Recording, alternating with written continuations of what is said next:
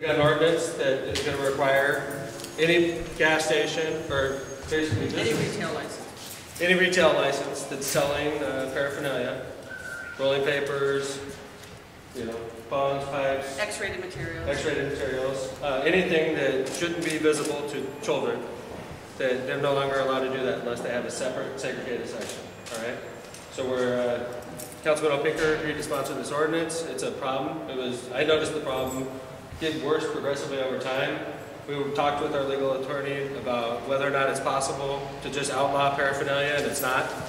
So what we decided to do instead is make it harder. If they're going to sell these types of things, which we don't necessarily agree with, but it is legal, if they're going to do this, they should have to go through efforts. They should have to segregate it so that if my 11-year-old son's going to go buy sunflower seeds, he shouldn't have to see rolling papers and bongs and pipes and everything sitting right in front of him. So we decided, I appreciate Councilman O'Pinker agreeing to step up and sponsor this ordinance.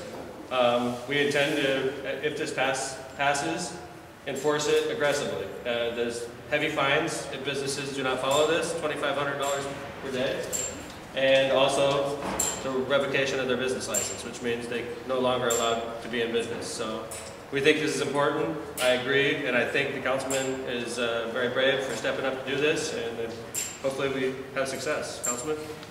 Like the mayor said, we're trying to clean up this city, and the big issue I have, you have new gas stations opening, new ones and old, and you walk in and that's some of the first things you see is these bongs. And you know damn well they're not smoking regular tobacco in it. They're using illegal tobacco. I mean, you just laugh about it. It's the fact. Facts are facts. And by this ordinance being implemented and police enforcing it, I think it's going to, wake these retailers up and, clean their stores up. You don't see this in other communities. Even though in Indiana, I mean, what options do we have as a municipality if somebody is selling paraphernalia?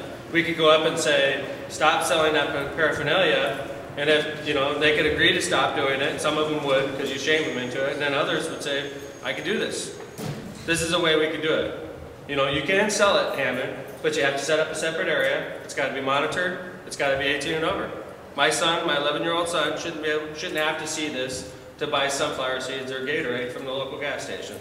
And it's bad. It's gotten worse, and we want to fix it. And I appreciate the councilman for stepping up. I appreciate the city attorney, Chris, for being creative and finding a way for us to regulate this menace in Hammond. If anybody has any questions, we're available. Vanessa? Yeah. How are you going to enforce those?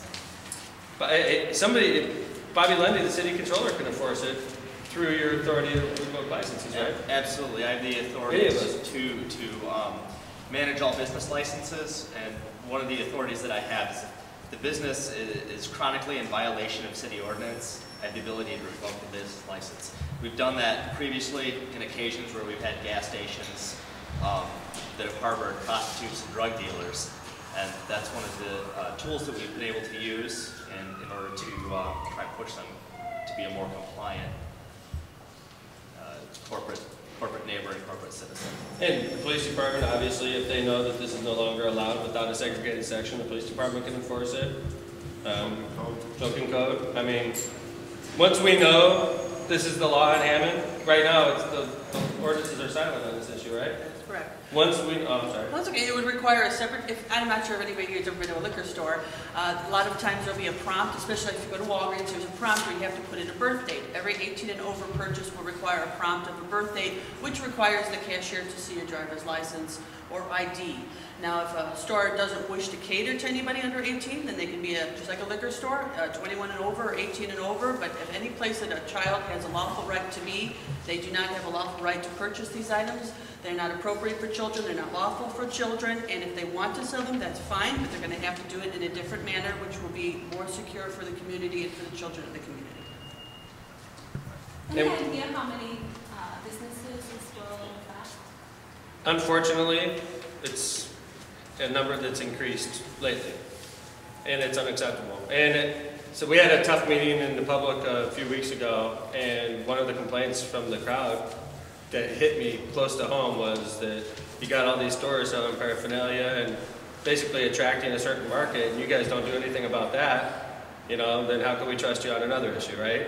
And that hurt me. I heard it, I knew it was right, and we've had this discussion many times that we can't outlaw the selling of glass pipes, but we can't outlaw the selling of bongs or papers.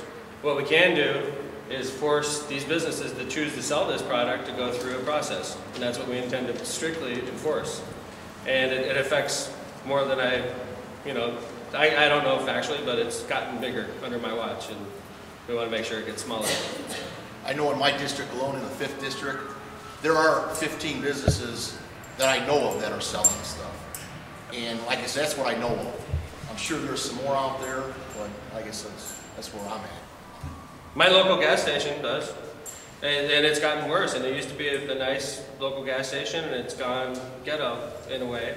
And meaning that they're attracting themselves to an element that you don't need to sell these things in a local gas station. So, anybody else? Thank you very much.